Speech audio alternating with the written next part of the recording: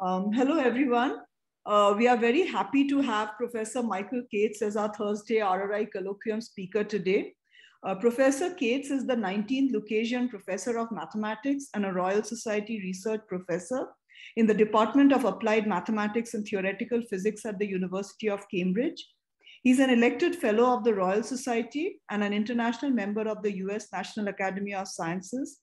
Professor Cates has made extremely important contributions to the area of non-equilibrium statistical mechanics of driven soft systems. He's worked on polymers, colloids, surfactants, granular matter systems.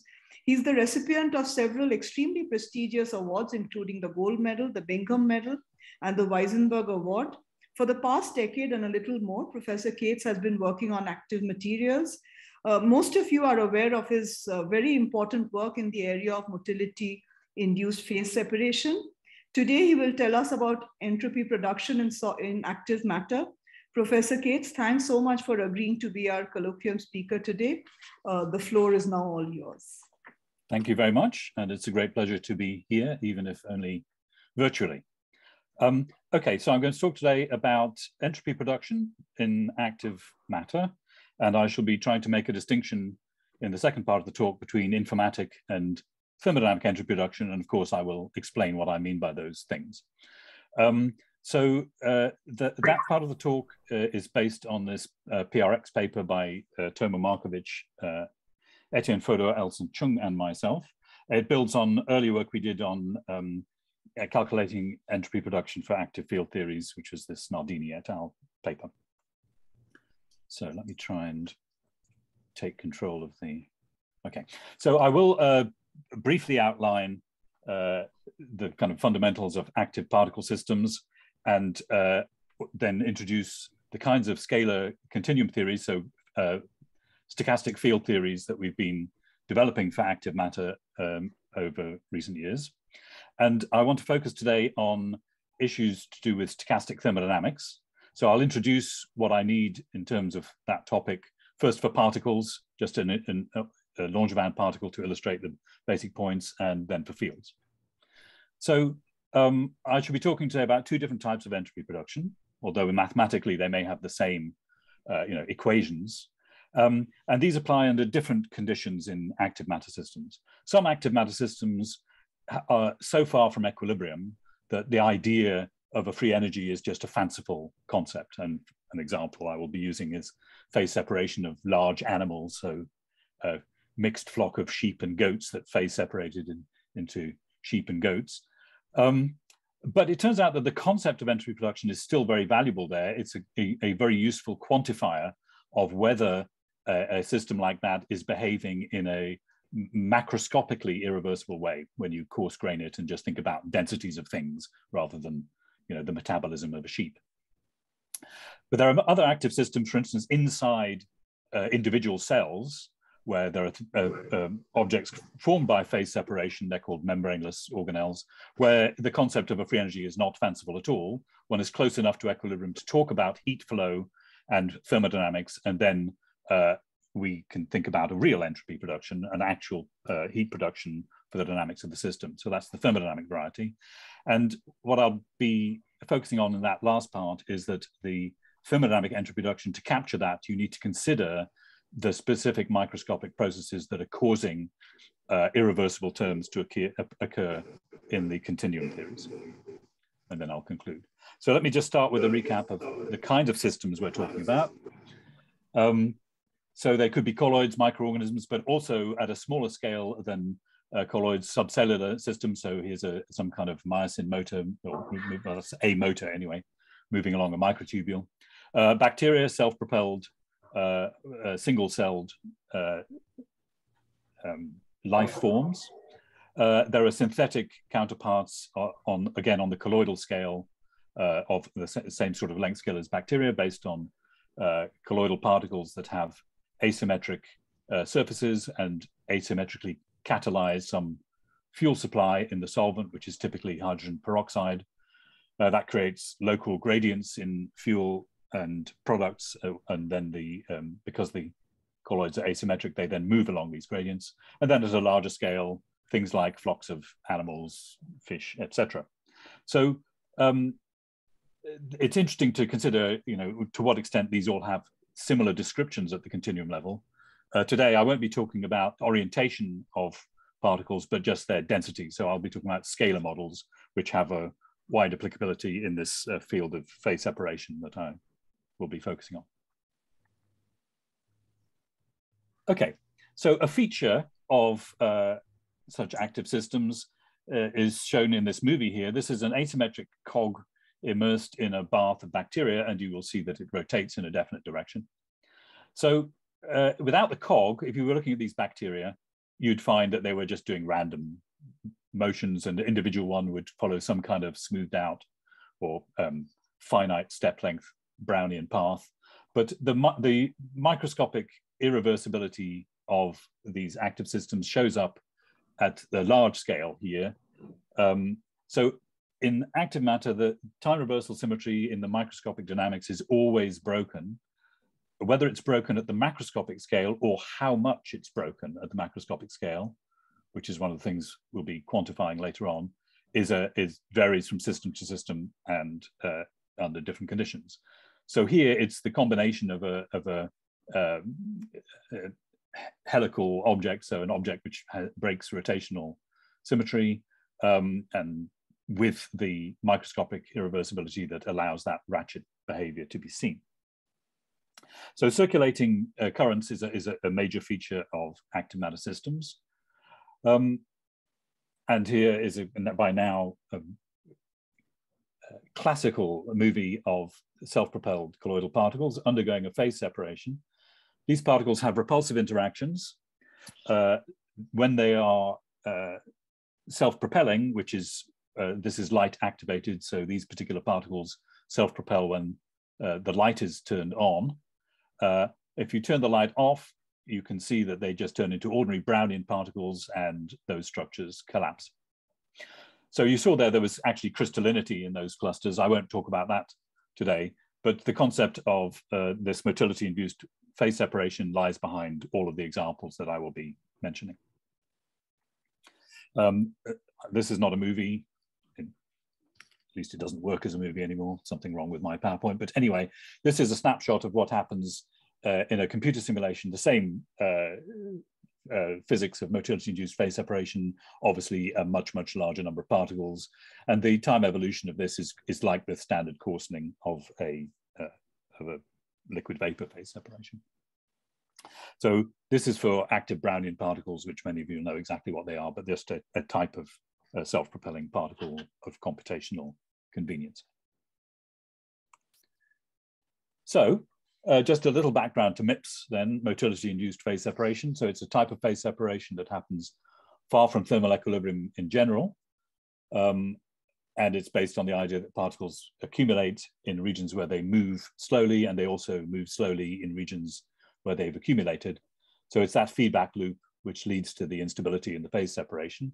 So that scenario is by now very extensively confirmed by computer simulations, particularly in these repulsive active Brownian particle systems.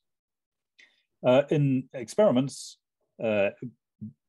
something closely resembling MIPS is certainly seen, but it's complicated because you have, particularly in these autophoretic colloids, you have interactions that maybe, well, are long range because of the interaction between the colloids and the diffusing chemicals and so on. And one of the features that is seen is that the phase separation can arrest at a finite length scale, where you see cluster phases in steady state. So the phase separation reaches a certain scale, and then I've got a set of dynamical clusters that are exchanging material, but they're not getting any bigger. So there's a big experimental literature on that as well. So that's all setting the background for the kinds of continuum theory I now want to talk about. And then having set up those theories, I'll start focusing on a discussion of entropy production in the setting of particles and then these continuum theories. Okay, so let's turn to the kind of scalar field theories that we've been using in my group for 7 or 8 years now. And they're based on the idea which has certainly been developed before in the context of orientational order rather than just the phase separation of a scalar. The idea is that you start with a model that you already understand, which is an equilibrium model, a model of passive, in our case, passive phase separation. And then you add to it minimally terms that represent activity, and they do that by breaking the detailed balance structure or the time reversibility of the theory that you start from. So the theory that we start from is model B. So this is the diffusive dynamics of a conserved scalar field. The scalar field is called phi. We choose just by convention, phi is able to have negative and positive values.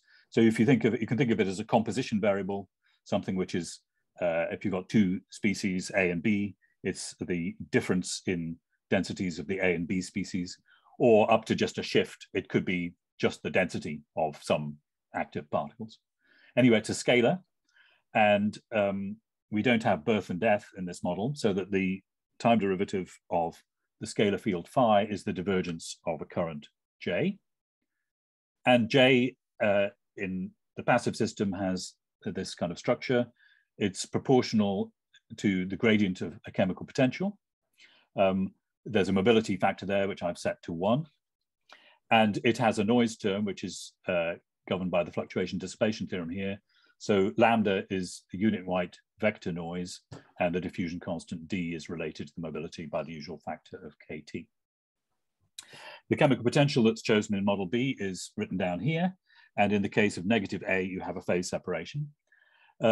This chemical potential, as many of you know, stems from the standard phi-4 theory or square gradient free energy.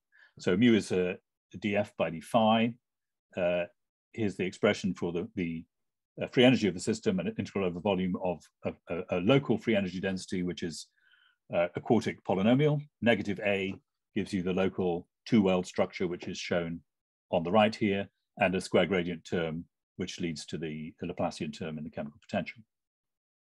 So we know everything about this model. In particular, we know what its steady states are, namely that if the quadratic coefficient A is negative, you have two wells in the local free energy, and the system will phase separate in general via the common tangent rule in this simple case of a symmetric, completely symmetric model. That's just this horizontal green line here. So if I choose a density, say, for the composition variable, say around 0, it will phase separate into positive and negative regions given by the two minima of this free energy curve that you see on the right. Those are the binodals, the minima, with relative amounts of each phase that are fixed by the global composition, which is conserved. And in general, the conditions for phase equilibrium are the equality of chemical potential in the two phases, and also the equality of thermodynamic pressure, which in a system like this is mu phi minus F. So those are defined in the bulk phases, and they're both equal in both phases, and that gives you this construction. So what we do is activize this. So we add to the chemical potential a term which is written down here, lambda grad phi squared. This defines active model B. It's not the only term you can add. I'll come back to that in a minute. But the key point about this is that that additional term there isn't derivable from a free energy. It's not the appropriate derivative, functional derivative of any free energy functional. So this breaks the free energy structure behind the dynamics of model B, and that is enough to break time reversal symmetry. And if you're not quite clear why, the best thing is to wait, because I'm going to prove that this model has a steady entropy production in steady state. So it cannot have time, it cannot be an equilibrium model. Generally, if you break the free energy, something goes wrong with the idea of the Boltzmann distribution for obvious reasons. Anyway, that's the simplest way to break time reversal symmetry or detailed balance in a continuum field theory of this type. And I'm just trying to get control of the slides again. Yeah. Okay. So interesting things happen even by adding that simple term there. The first one is that the condition for phase coexistence is changed. So in bulk phases, I've only added to the chemical potential here a gradient term. So in each of the bulk phases, I can calculate this chemical potential. They still have to be equal because otherwise there would be a current, because the current flows down the gradient of the chemical potential.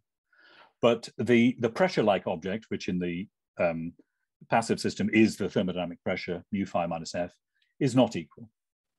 And you can calculate how unequal it is by setting up a one-dimensional interface. So it's an extension of the classic calculation for model B.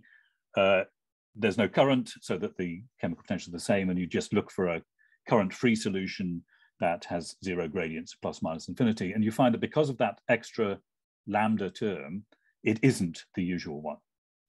So this is somewhat peculiar because if I forget about fluctuations for a minute, in each of the bulk phases, I have a free energy-like structure because the gradients are zero. So the lambda terms couldn't care whether it's there or not. Yet the coexistence is shifted so that the system is nowhere near its free energy minimum. But the only place that the lambda term matters is near the interface. So somehow that lambda term does something in the neighborhood of the interface where it's big that is capable of pushing the system miles out of equilibrium. And one way of thinking about that is saying it's working there. It's doing work. It's pushing the density against the free energy. And we'll see how that shows up at the very end of the talk. Okay, so that's active model B. So this non-standard phase separation, or what we could call anomalous phase coexistence, is well established as a principle. There's not direct, that active model is a bit abstract. It doesn't directly map to a specific experimental system, but there are experimental systems and numerical systems based on particles of various types, which I won't go into, that you can, Sriram has raised his hand. So Sriram.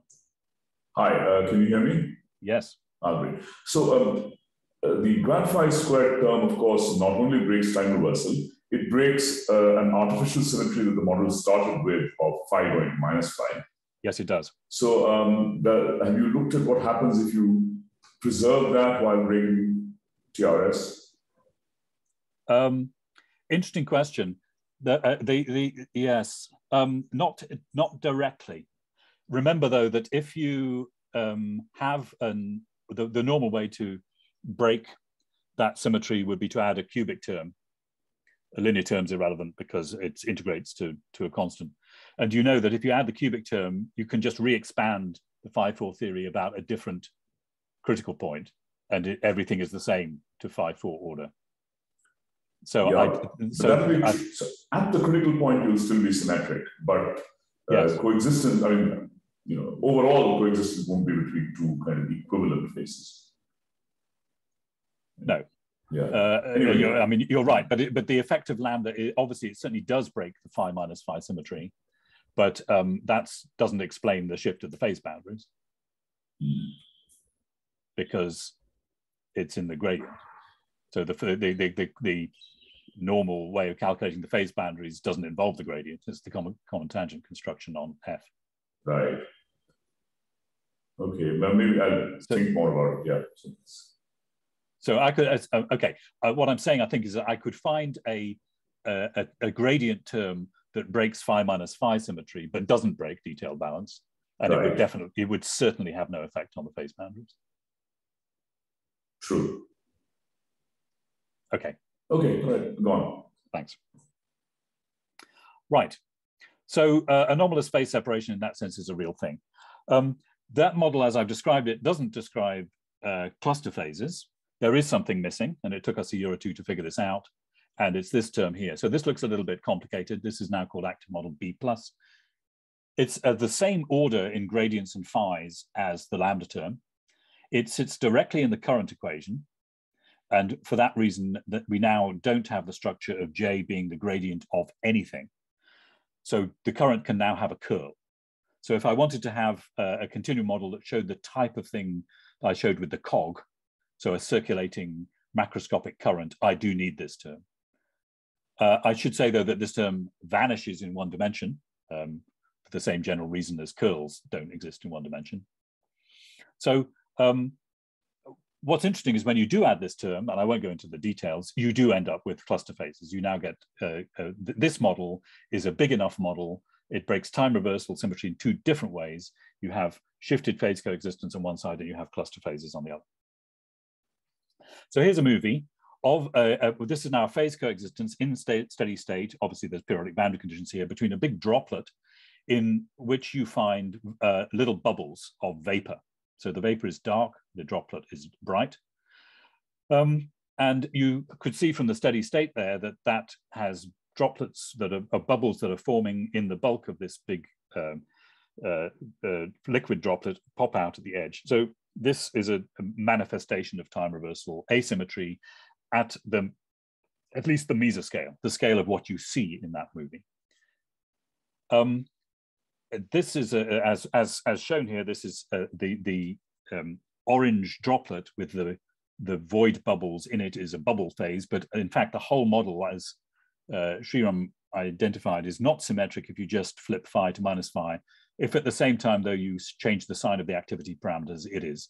So I can just reinterpret this movie here as showing a droplet of liquid containing a cluster phase, which are these dark objects here, then surrounded by a dense phase. So that would be a coexistence between a cluster phase and excess dense liquid. So as I hope to persuade you there with just talking about the motion of the individual droplets, this has manifested time reversal symmetry at a large scale. So I now want to talk about quantification of time reversal symmetry. And to that end, we'll turn to stochastic thermodynamics, first for a particle and then for fields.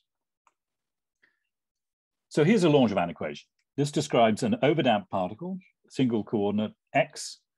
It's in a potential V, has a mobility m, and lambda is the ubiquitous unit white noise. D again is mkt. So we know the statistics of the noise. It's this Gaussian object P of lambda sitting here in the middle of your screen. And from it, we can calculate the probability of any trajectory x of t, and also the time reversal of the same trajectory. So we define a trajectory x of t, calculate its probability density from by basically solving that equation for given noise, calculate the probability for the reversed path, which differs between numerator and denominator just by the sign change in x dot here. And a crucial, the only real big result of stochastic thermodynamics we need is that object is the exponential of the entropy change of the universe, if you like, divided by kb. So that's the delta S here, if you like, is the entropy that is the heat that goes out into the heat bath that is providing the white noise as a result of the motion of this particle. From which follows the second law, but it follows in this much more microscopic way, hence stochastic in the title of the slide. If I look at T delta S, I have these exponentials. The squared terms vanish above and below, all of those. The only thing I'm left with is cross terms. We'll have two of them on the top, two with a minus sign on the bottom. There's a 4 out of the front here. So I end up with this integral, x dot dv by dt, which is, of course, a total derivative and is basically just re-establishing the second law that the heat which goes out into the bath is equal to the difference in the initial and final values of the potential that the particle is sitting in. So that's the second law. Is also the first law. So that's how this works for a particle. If I put the same particle now, I subject it to a non-conservative force, which I'm going to call F. So I add an extra force F, do the same thing. Well, now I can now think about a steady state entropy production, because there's no reason that if I calculate the heat put out into the bath over a very long time interval, so T2 minus T1, which I'm going to take to infinity, there's no reason for this time average heat production to vanish now. It has two pieces if I take an average of it, it has two pieces from the calculation I described. I have got an extra bit in the cross term, which is an x dot f. The bit which is from the change in the potential, so the conservative part, is killed off by taking the denominator to be large here. So in steady state, unsurprisingly, the heat that is put out into the bath is the rate of working x dot f averaged over the noise of the non-conservative force.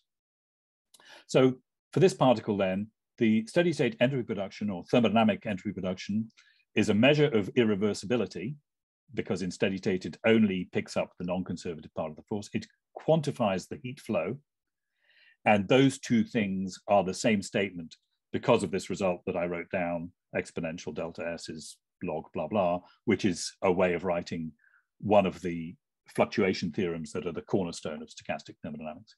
So there's a fantastic review article on this whole subject by Udo Seifert, 2012, for anyone who's seeing this for the first time. Fields. So we can do the same thing for fields. So suppose I take a model B, in which the scalar field is a mixture of A and B molecules, say. So here's my scalar field phi. Here's the equations. Phi dot is minus div J, J gradient chemical potential. There's now a spatiotemporal white noise. There's still a connection between the diffusion, the noise coefficient, and the mobility here. So the direct counterpart of the previous calculation is that the positive and negative path probabilities are proportional to this object, with plus or minus J for forward and backward paths. So I can just mirror the single particle calculation at the field level. And in the absence of a non-conservative term here, I get essentially the same result. T delta S, KT times the log of the ratio of these two things. In that ratio, all of the squared terms vanish. I get twice the cross term in the numerator, minus twice the cross term in the denominator, which cancels the 4. And the 4 then cancels the D then cancels the M. So by the time I've finished, I get this, J dot grad df d phi. And that's a total derivative. It's telling me the difference in the free energy of the system between the initial and the final state. So here's the second law, again, derived this way, and contains the first law in conservation of energy as well. But that's a passive system. The active system has the counterpart of my F, of my non-conservative force. And that's this Y here. So active model B or B plus have a thing sitting in the current equation that I can think of as a sort of driving, the forcing term, exactly the same calculation as before. I get a J dot Y cross term here, twice on top, twice beneath, cancelling the 4. And so if I look at the steady state entropy production of this now active field theory, it has J dot Y time average integration over space. And I can think of that as a work term, if you want. If I think of Y as a force and then it creates a current, then this is indeed the work done by that force-like object. And again, the integrable term, which is the J d grad df d phi, is killed off by taking the long time limit here. May I ask you a question? Yes, please. Yeah, shouldn't you also incorporate the first line by a delta function, or they just cancel in the forward and the reverse path when you take the ratio? This phi dot equal to minus del dot J. Yes, so I've written it, okay, you're quite right. I mean, I could write this with only phi or phi dot. J, I've written it with J, yes, but I can actually, I can invert this equation. If you want me to put inverse of this operator on phi here, it's a bit of a technicality.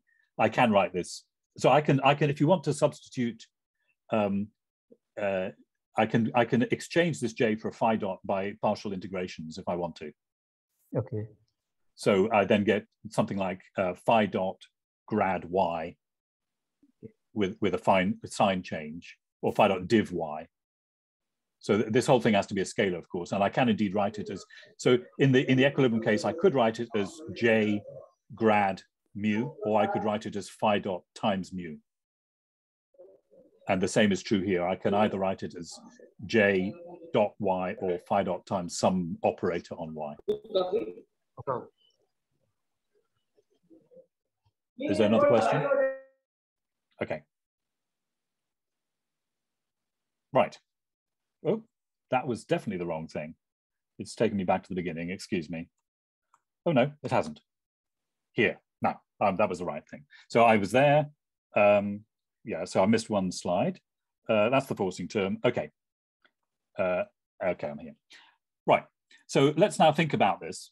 But I want to think about this first very far from equilibrium, because you'll see that something has gone a bit wrong in my presentation here. And the thing that's gone wrong is that if I talk about a system for which we might use active model B, but which is, you know, grossly nowhere near thermal equilibrium. So sheep-goat phase separation, say. So here's sheep-goat phase separation. So those are my scalar particles, and that mixed flock might phase separate. And if it did so, then a legitimate first attempt at a continuum model of this would be active model B, because I have a composition variable, I have basically diffusive dynamics, and I'm not tracking the orientation of individual particles. So suppose that was the case, there's my phi field defined in terms of the number density of sheep and goats. Well, it's clear that even if I have in any kind of Landau-like sort of gradient expansion, I have this structure, because this expression for J is the lowest order thing I can make out of the field and its gradients. And I can always think of that as a piece which is integrable, in the sense that if I, you know, put that into the calculation, I get a total derivative, and a force which is not, a piece which is not, and a noise. But in general, and certainly for sheep and goats, this F is not a free energy. It's just something which says I'm approximating the behavior by a polynomial in phi and some square gradient terms. And the noise is not thermal noise. Nonetheless, I can still mathematically define the object that I was studying just now, which is this entropy production like quantity. And to say, admit that there's no connection with heat flow anymore, we call this now the informatic entropy production, a suggestion of Christian May's to distinguish these two quantities more clearly. Okay, so that's fine. So I can quantify the irreversibility of a model like active model B in a context-independent way with no reference to thermodynamics, by still looking at this object, which is telling me about the irreversibility, because it's telling me about the relative probabilities of forward and backward paths. And the other interesting comment is that this is the spatial integral of an object which, in a system like phase separation, where I have a stable interface between two phases, the time average of this object here I can think of as a local entropy production, and it's got spatial structure. So the key point, though, yes, can I ask you a question? Yes. Is it evident that, like, in this kind of non-equilibrium dynamics, you will always have a reverse path? I mean, there might be some cases where you might have a forward path, but the corresponding reverse path need not exist, right? Well, that would be true, and that would correspond to F equals 0. Okay. The point I would make, though, is if you have anything in the current, which is the gradient of a polynomial in phi, that's integrable. It's only at the level of gradient terms in F that it isn't. So if you just want diffusion, simple diffusion, that's integrable. Yes. So it would be quite a peculiar model that didn't have any integrable terms at all.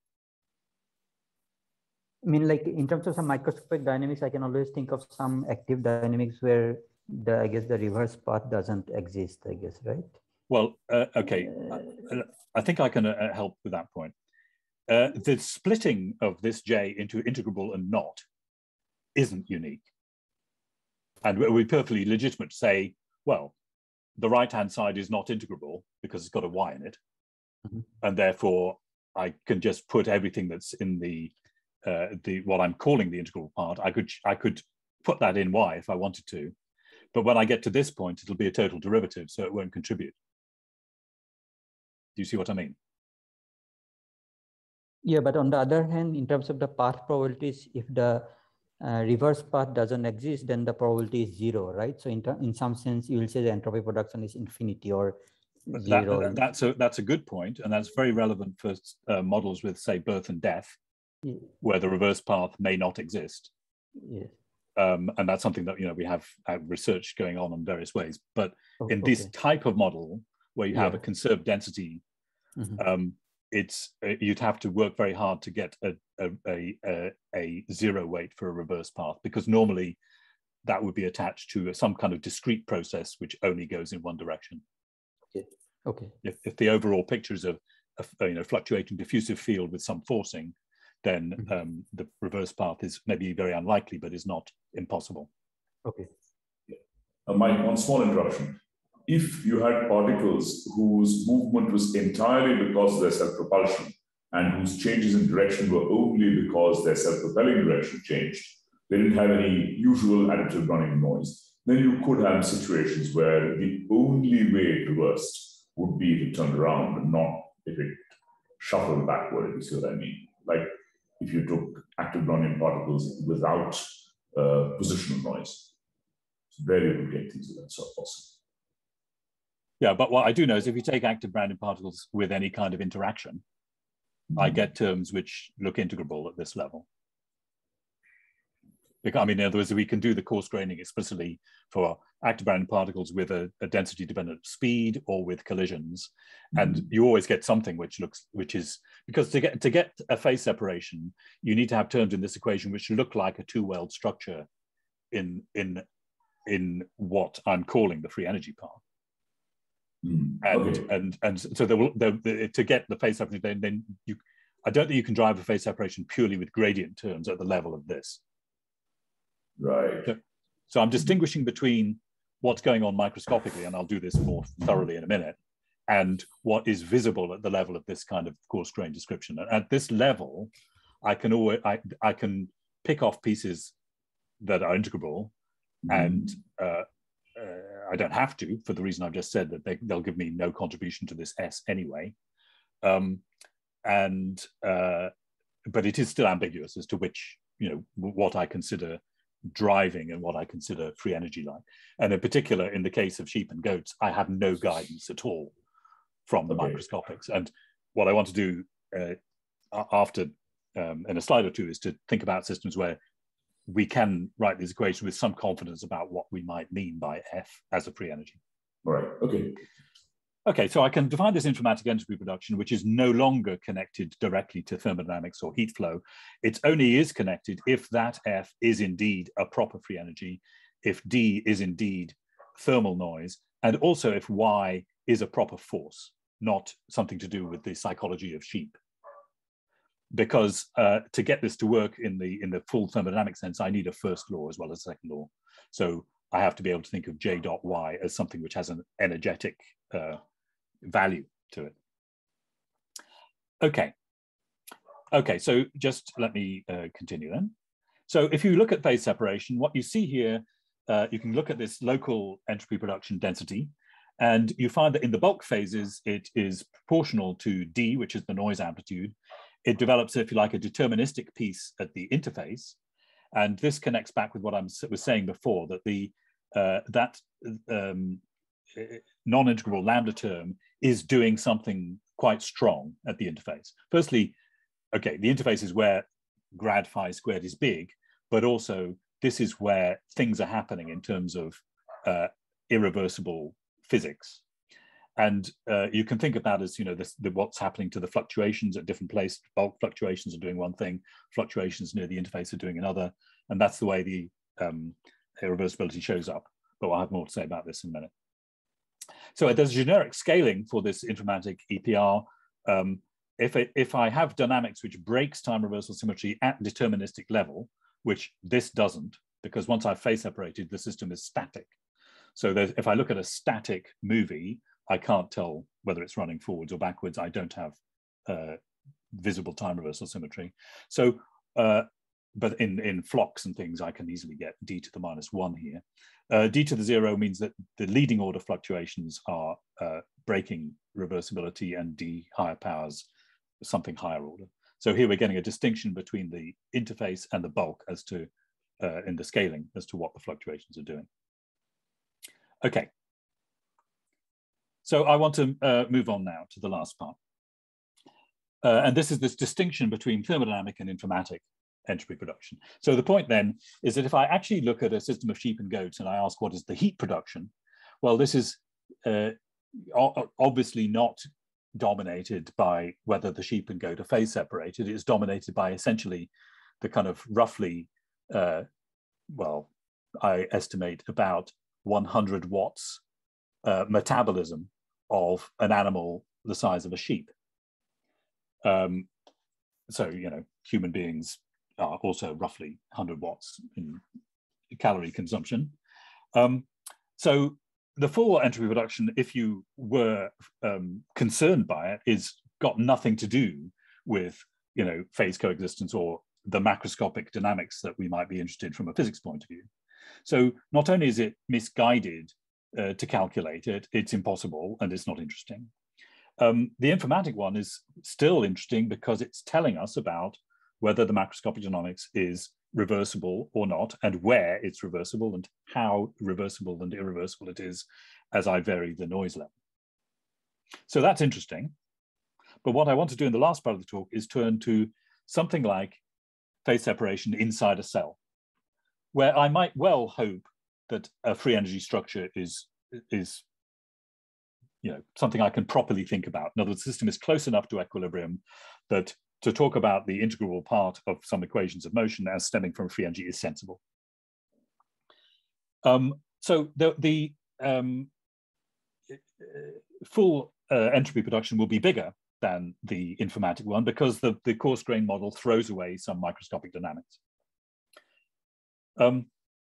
But the distinction I want to make here is that if I look at the coarse-grained dynamics with this active term at the informatic level, to make that honest, I have to at least think a bit about what sort of underlying processes, metabolic, chemical, whatever, give rise to these active terms. So I've got two entropy productions I can think about. One is just the coarse-grained dynamics, self-contained. The other is, in a minimal way, adding some sort of chemical background process that allows the drive terms to arise. So I then have two distinct possible entropy productions. The full one will certainly be bigger than the informatic one, and how do we relate them? So that's what I wish to talk about for the final part of my presentation. So this is this topic here. Just for background, oh, do I? I don't. I thought I had a slide on membraneless organelles. I do. Yeah. Okay. So this is the way we're going to think about this system. I have an active system which lives in the middle here, and if I was thinking, sorry, excuse me, I've just lost my shared screen. Yes. Okay. So I have an active system. It's got fuel. It's got products. It's convenient to think of those as physically separated. So if you had a thin layer, you could do this. It's not essential, but it's conceptually useful. So I'm interested in the dynamics in here, but I'm conscious that there's some chemical potential difference which is driving the active terms. And we know what this looks like in many models, including active liquid crystals. So, so there's a heat coming out. So suppose I'm interested in this system which is close to equilibrium, but weakly driven by some chemical reactions, say. And a case where this might be relevant is this topic of membraneless organelles. So I'm not presenting this as a model of membraneless organelles. I'm just saying there are systems in which a liquid-liquid-like phase separation inside a cell leads to the formation of functioning bits of the cell called organelles. They don't have a membrane around them, which is why they're thought of in terms of phase separation. And there's about a dozen different types of these things that have now been identified as connected with or rationalized by biophysics experimental people in terms of a phase separation in an active system. And here's, let's see if I can get, yes. So these are stress granules which appear in this. I'm not quite sure what cells these are. The cells are put under stress and you get this phase separation into these little blobs, which do some then kind of coalescence and so on. And then if you take the stress away, they disappear. So, so anyway, there's this whole literature about this type of subject. So then the question is whether, if we're trying to think of this in the simplest possible terms from a physics point of view, what would we do? Well, we'd arrive at active model B or B+, because that is the minimal way of adding anything which is a kind of local chemical driving to the phase separation of a scalar field. And by the way, the fact that these granules are limited in size is, I think, related to the cluster phases, and therefore you'd say, well, we probably need active B+ to say anything useful about this, were we to address this as a modeling exercise.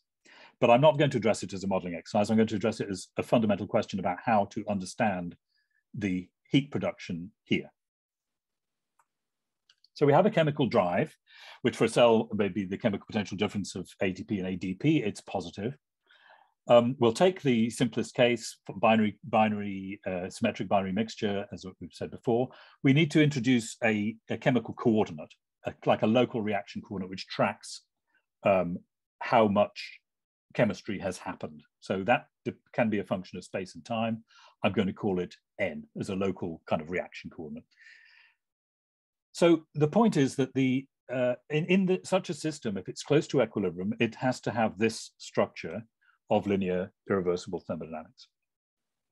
So the current J of the phase separation and the chemical rate of change N have to be related by a linear Onsager matrix, which has the Onsager symmetries, to the driving forces, which are the gradient of the chemical potential of the phase separation, which I'm leaving that as df by d phi, not to be confused with mu, which I'm now reserving for the chemical drive, delta mu, and there are noise terms.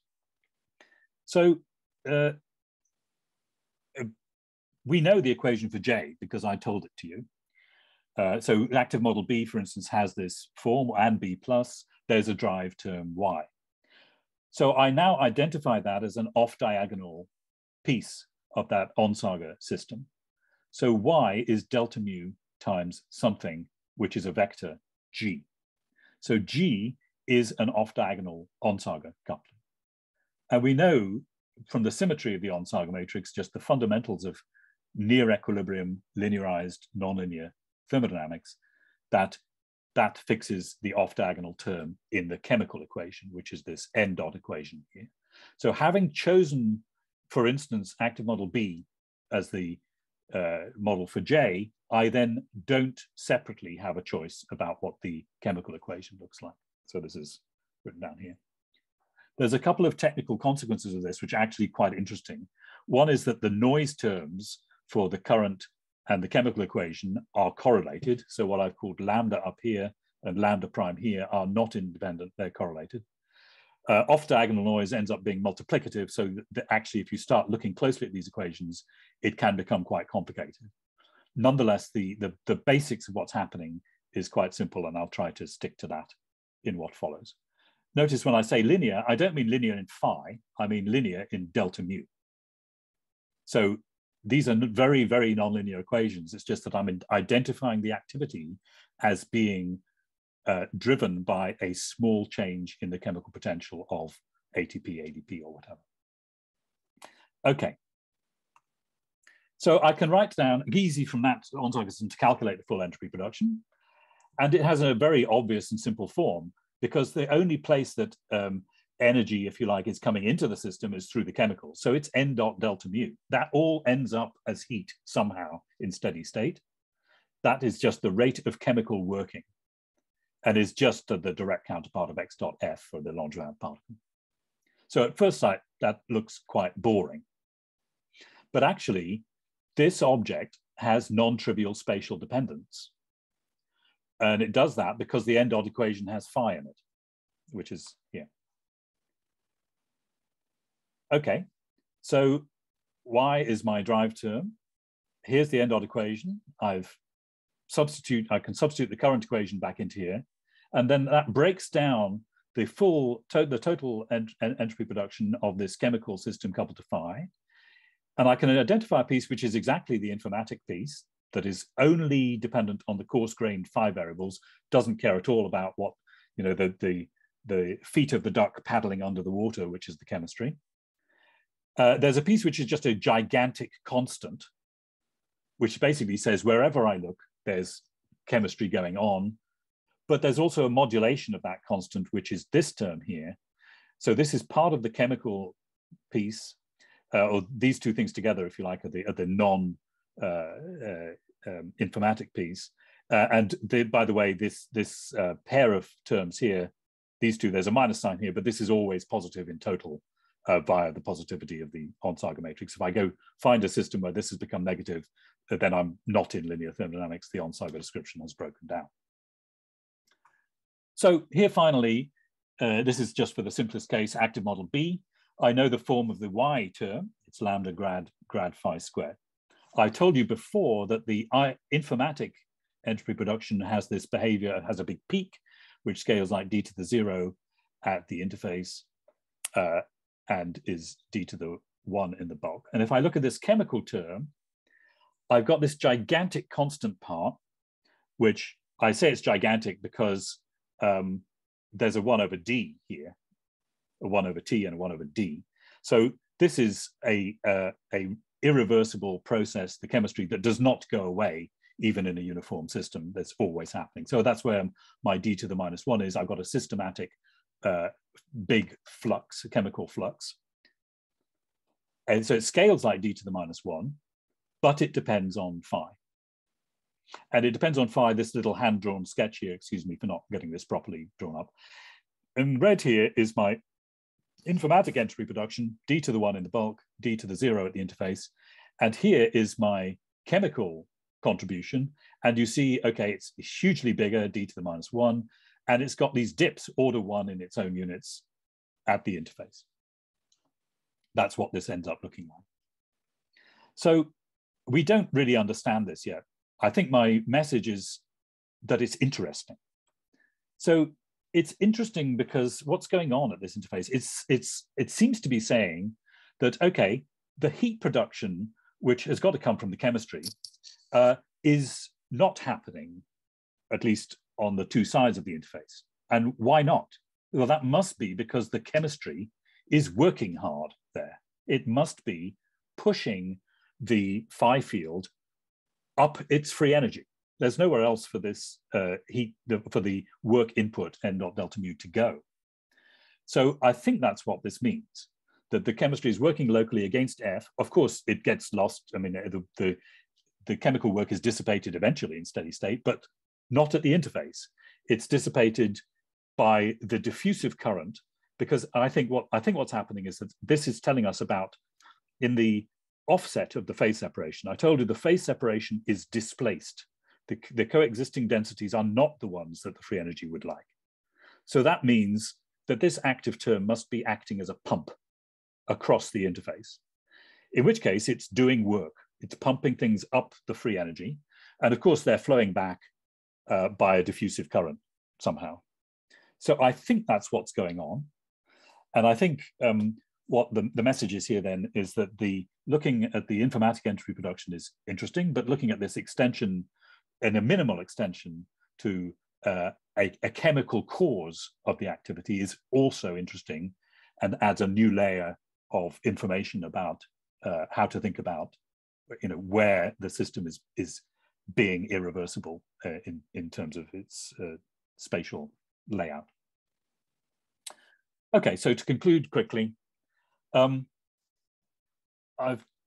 the main thing I was trying to focus on today was the stochastic thermodynamics of continuous field theory models for active systems.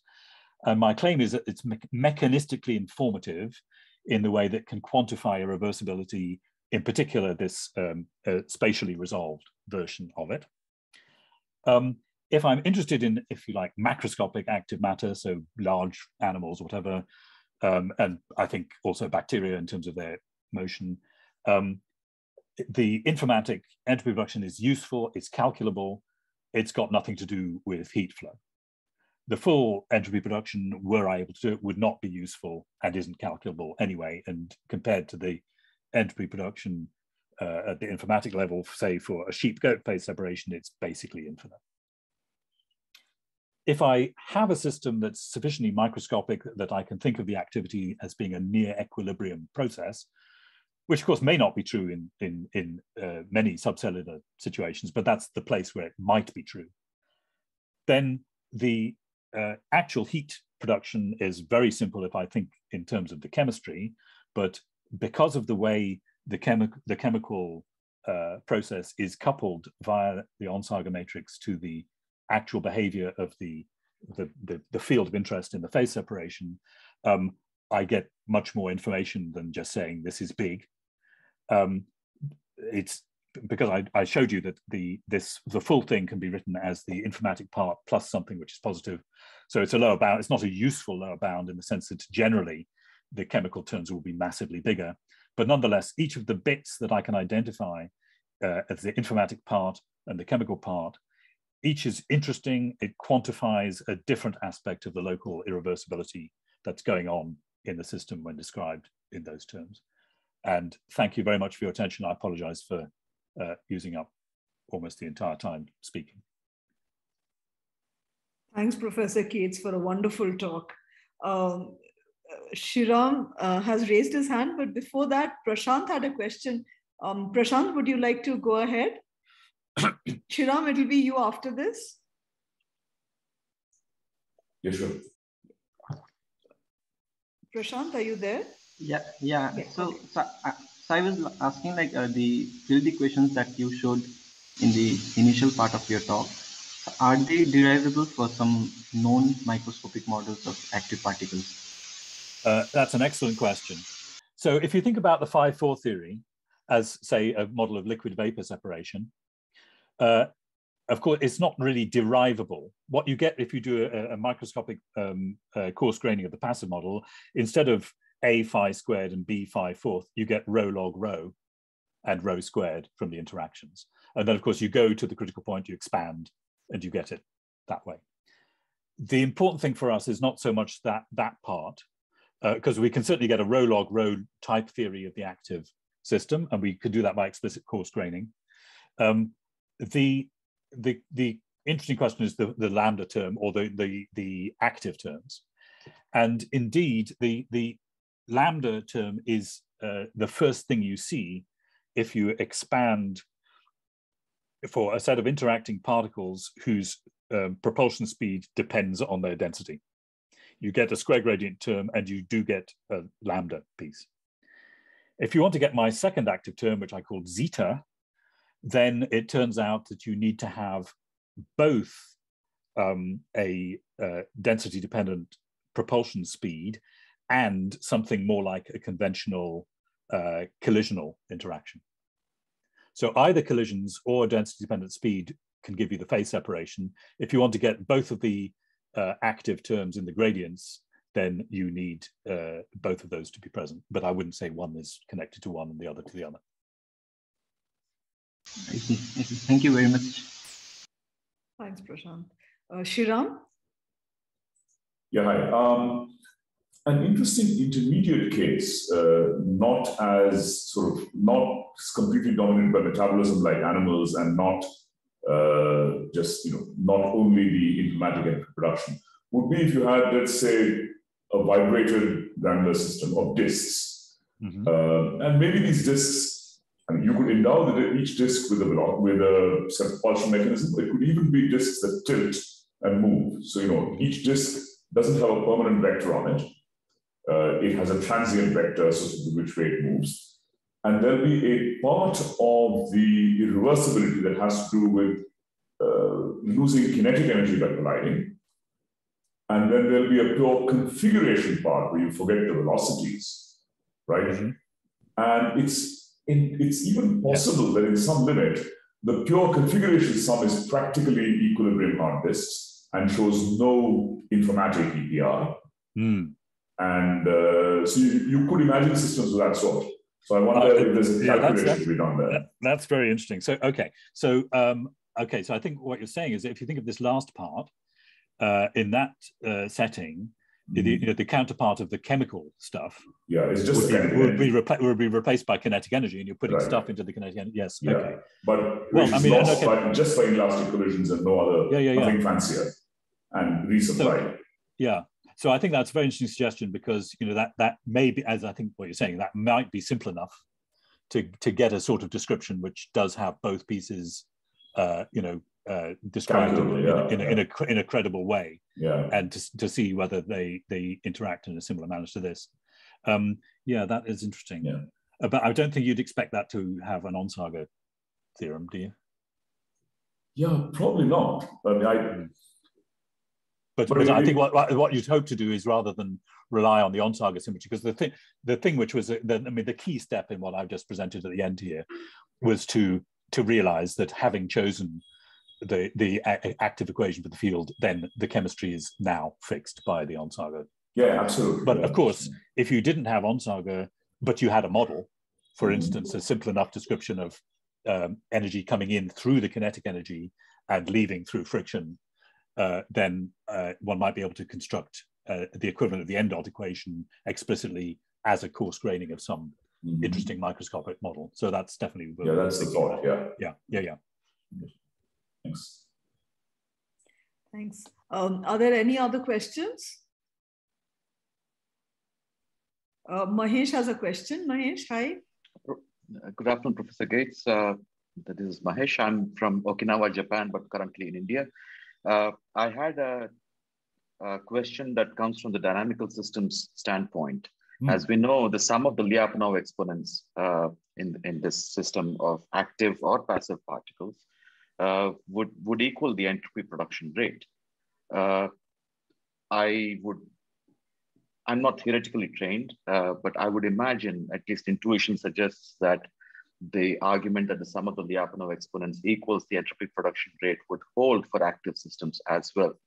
But in light of the proposal that Sriram just made about hard disks, where the configurationally they might be seen as an equilibrium system, but due to frictional dissipation, they might you can think of the opposite part.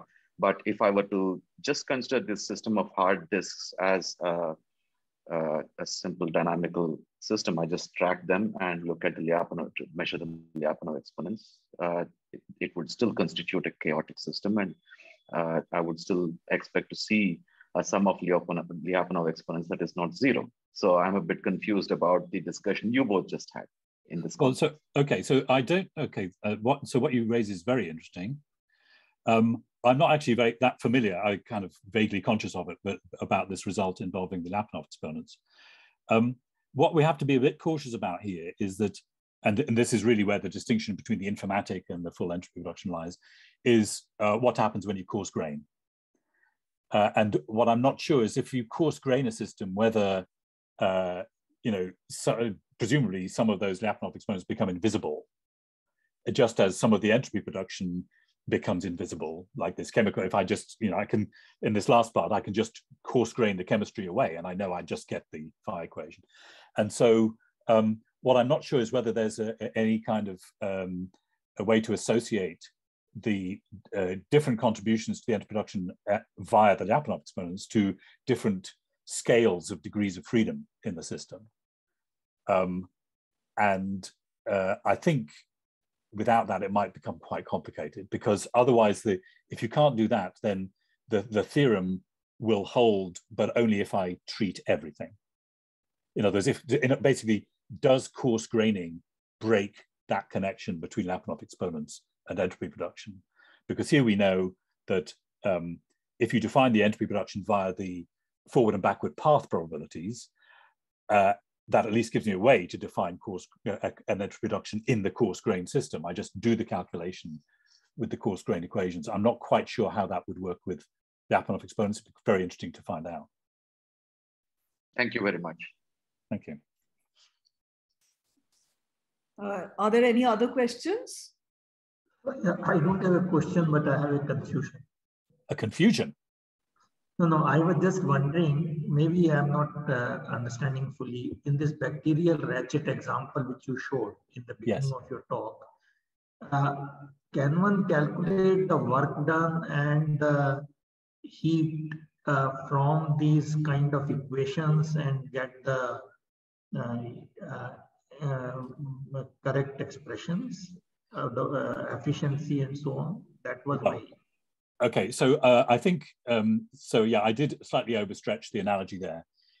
What we don't have is a connection between these active models, active B and A, and that cog problem specifically. Okay, that was the confusion I had. No, we don't. In other words, you may need a better or different description of the bacterial motion than just this.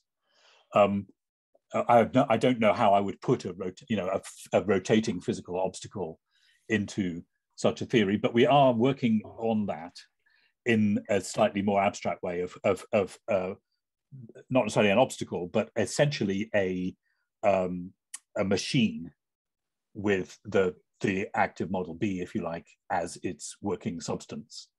And the thing which is a bit complicated, I don't have mechanical forces in these models.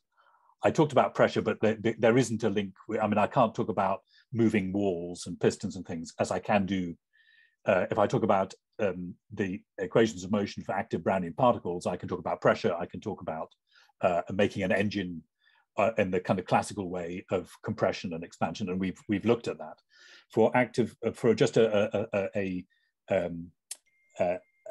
fluctuating density field, the engine has to be a kind of chemical engine. You have to, for instance, have a step in an external field and use the activity to pump stuff up the step, which, according to what I was saying, you should be able to do. And then you should be able to see, create some kind of set of conditions in which you can take work out. And then you can ask, how does that compare with the various entropy productions that I've described? So that's definitely on the agenda, but to connect it back to the particular case of the cog is not something we can do. No, I think you have answered. Yeah, I got the idea. Thank you. Thanks. Are there any other questions?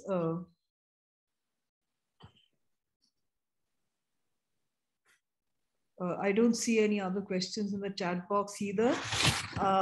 If there are no more questions, I suppose we will wind up for the day. Professor Cates, thanks again very much for agreeing to speak at the, for agreeing to give us the RRI colloquium. So thank you. Thank you very much indeed. It's been a pleasure. Thank you. And I hope to see many of you in real space before too long. It's getting a long time, isn't it? Yeah. Okay. Great. Bye for now. Everybody take care.